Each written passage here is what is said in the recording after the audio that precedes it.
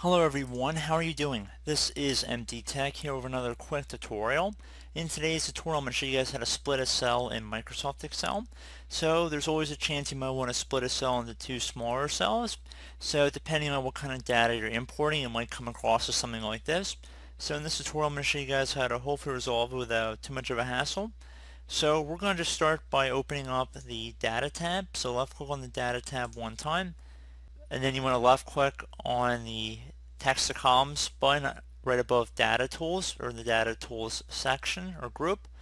So you want to select whatever column you're having the problem with. So you can see all my stuff's in the B column, and then you want to go make sure you're underneath the data tab, and then left click on text to columns right above data tools. So left click on text to columns. So if you want to choose delimited if it's not already selected, and then click next.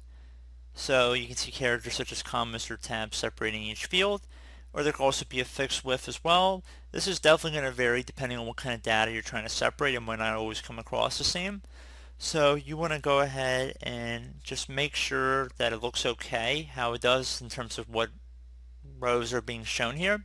But we're going to really save that for the next step here. So if you left click on next, if we check mark next to semicolon, which is how it's currently separated, I'm going to just left click on that. And if instead of a semicolon you had a comma or a space, you just would check mark inside that box instead.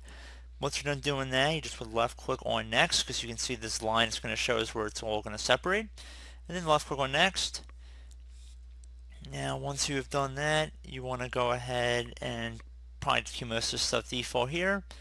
And then left click on next again.